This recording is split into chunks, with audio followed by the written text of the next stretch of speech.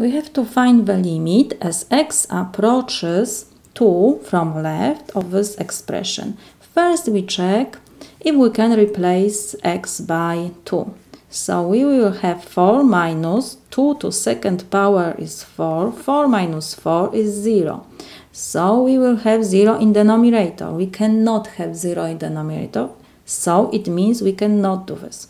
Next step, like always, when we have left or right limit, we will draw the graph of function which is in denominator.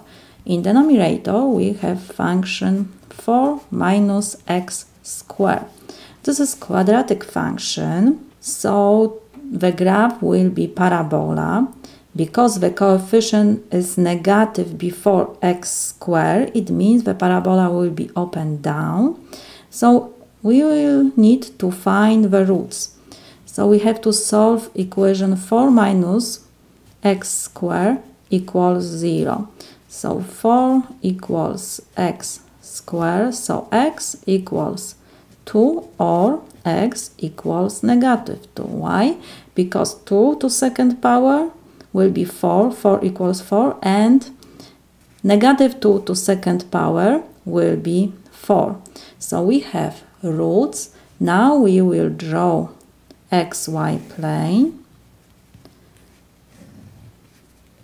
We have 2 and negative 2. Like I said before, the coefficient before x squared is negative. It means the parabola is up and down. We have graph. What we can say next? We see that this part of our graph is under x-axis.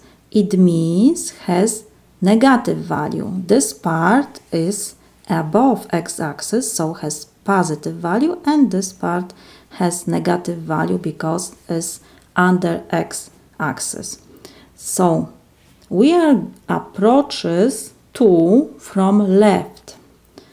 So we are going to 2 by positive values, and when we are very close to, we have value almost, because for 2 we have value 0. So when we are very close to 2, it's almost 0. So we have very small positive number because this part is above x-axis. This part is above.